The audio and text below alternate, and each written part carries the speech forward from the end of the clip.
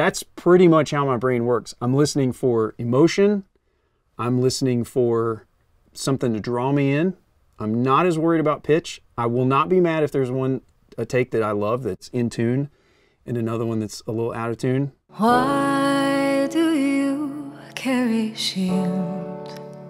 And the question is, do you want her to say, why do you, with more confidence and pushing more air?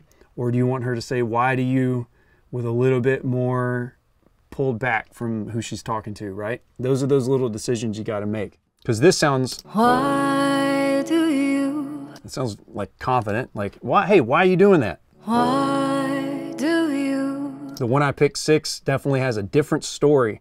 That is a different place in your heart and brain that makes you ask the question, why? I know I'm getting super deep here, but this is just how it works for me.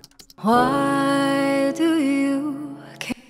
I mean, there's 2 different ways to ask someone, why do you do anything, right? Like, hey, why do you load the dishwasher like that? That's, you know, that irritates me. Or, why do you make me so happy? You've got to know what story you're going after. That's the kind of stuff I'm listening for. Why do you carry shield?